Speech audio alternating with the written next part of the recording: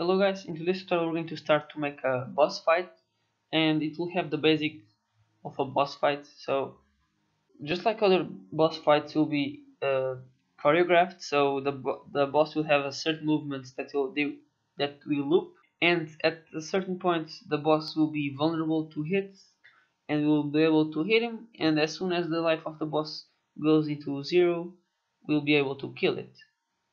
So without further to explain, let me create here an empty game object and name it boss battle. And because the boss battle will not only hold the boss but some other stuff like the points, some points that the boss has to go to, we need that over there. And I'm going to put this at 0, 0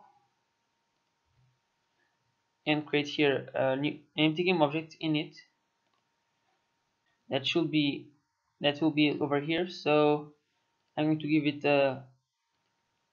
something that I can see, which is that, for instance, that yellow thing, and I'm going to put it over here.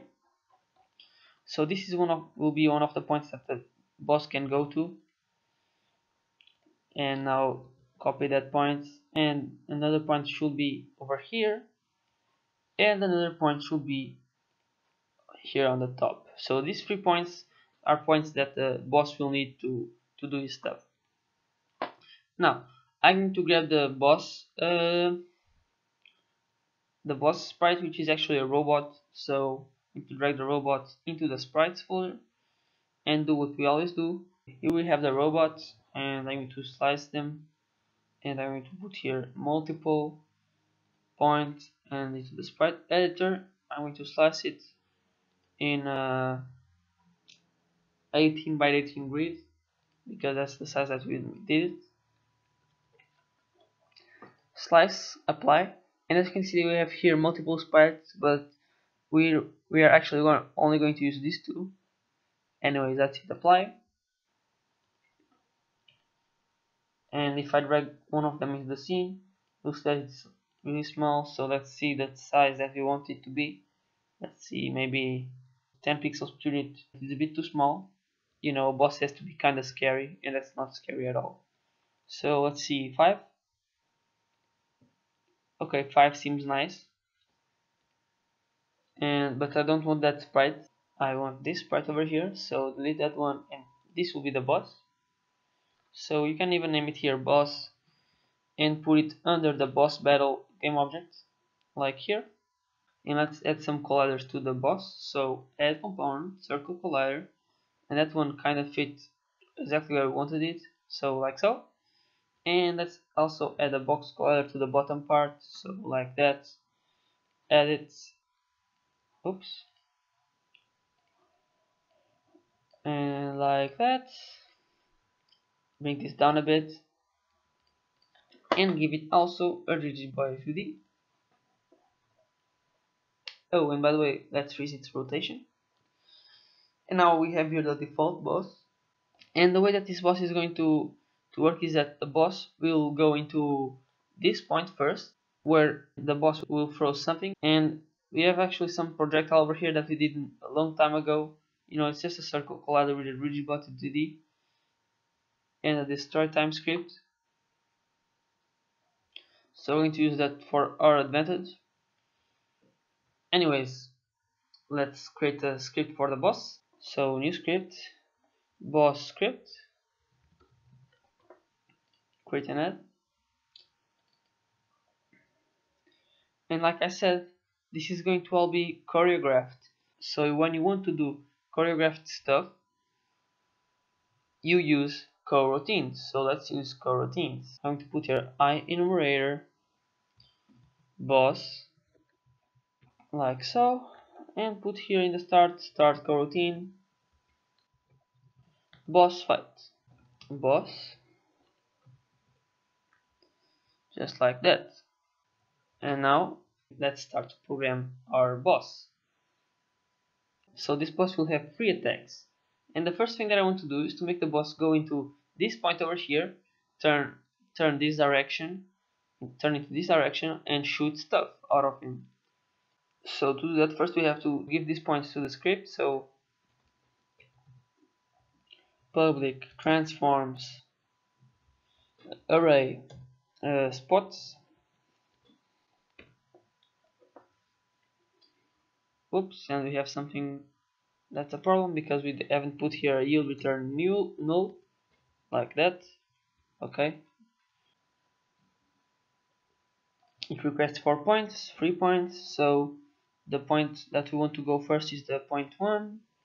Then we know that the point 0 is the one on the other side, and the point 2 will be on the air like that, and that will be fine by now. So just like we did in the zombie, we want the boss to go into that one point X, and while the Y doesn't matter, so I'm going to put here the first attack. So while the transform dot position dot X of the boss is different from the spots point in the 0 position dot X, then we want the boss to walk into that point. So as we did with the zombie, we use the move towards function that Unity gave us. So make the transform dot position be equal to the vector2 dot move towards, and here we put the transform dot position, which is the current position, and the target position will be just like we did with the zombie, new vector2, and the x will be the x of the spot point. So dot position dot x, and the y will be the transform dot position dot y, meaning it won't change much and it won't matter. And now here we put the speed, so speed, and put here a public float called speed. And because right now this doesn't have a yield return null, as soon as this started the loop, it will only get out of the loop when this was equal to true, and we wouldn't even see the animation. We have to put this here so that it just walks a bit every frame like that. So now let's see if the boss is walking into this point. So if I play, the boss should gradually walk into that point, and as you can see, it isn't walking to that point, and that's because the speed is 0. So if I put the speed equal to something, you see that the boss rapidly goes into that point. So let's see what's a good speed. Let's see, 0.5, it's fine. Let's see. Okay, that seems fine for now. If we need to change, we will. Okay, once the boss has reached that point, what we want to do is to change direction. So transform.localscale.x equals new vector2, and rotate its x and its y will stay the same. Okay, and after that we can wait a second or two. So yield return new, wait 4 seconds, and like 1 second, and after that we're going to make him throw some projectiles from these two holes. So first we have to create the holes, the position of the holes. So on the boss, right click, create new, create empty, and create empty again, and name this point 1 and this point 2, and in the boss let's put here public transforms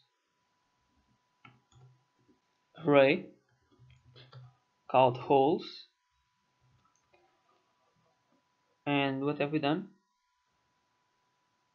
Oh, and this is only transform.local scale, my bad, because you can change the dot x or dot y alone, so that's how it has to be.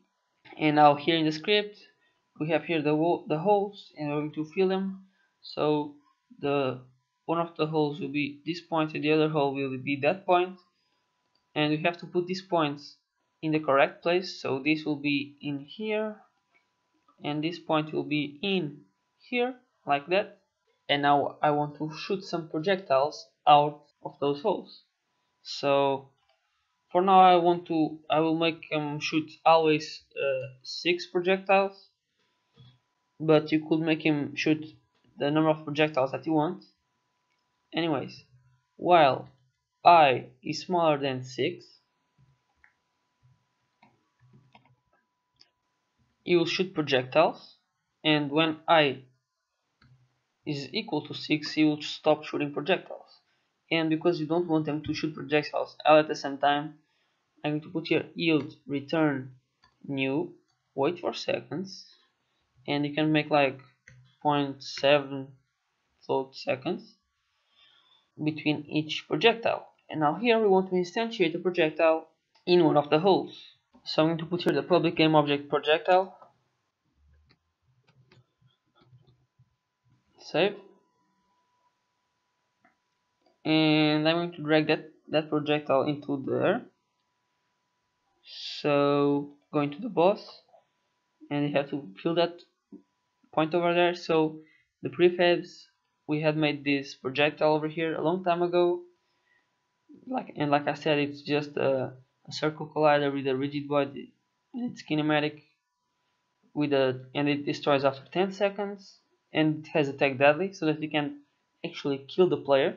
So we wanted to throw that, and let's start instantiating those projectiles. So instantiate the projectile at, and that what will be the position? Well, the position will be one of the holes, and because we want it to be random, I'm going to put here holes. And as you may recall, arrays work this way, so you have to put here the index of the hole, so it will be hole 1 or hole 0. And to make this random, just put here random dot range.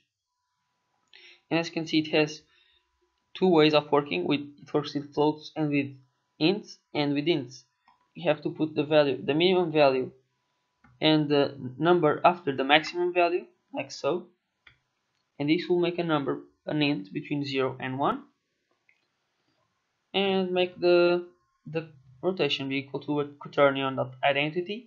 With that done, we also want to give some velocity to the projectile, so we're going to make what we did in some tutorials also, which is making them be equal to game object bullet, for instance. And because that's an object, we have to force it to be a game object like that. And now we want to make the bullet. We're going to access the bullet, which is this projectile, and we want to access the rigid body 2D and give it some speed. So bullet dot get component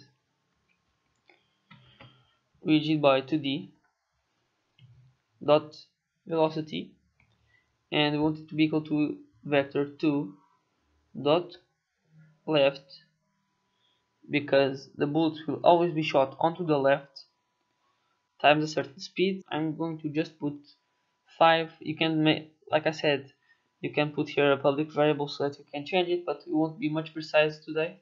And now let's see if this is working. So there's a little bit of mistake. Oh, I forgot to put here the transform. This is a transform. We want a transform lock position, like so.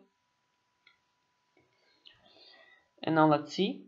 So this should go into the point and then shoot those projectiles when it reaches there. So it goes onto the point and it starts shooting projectiles. But as you can see, they are instantly disappearing, and that's because this script over here is not recent, and we actually made a recent script that doesn't have this mistake. So add component, and the recent script is destroy by time, and it will destroy after some seconds, so just put there. And to show you what this script does, it just destroys this game object after some time. So right now that won't happen. So if I hit play, you'll see that the bullets get instantiated, and if they hit the player starts dying, and that's basically it.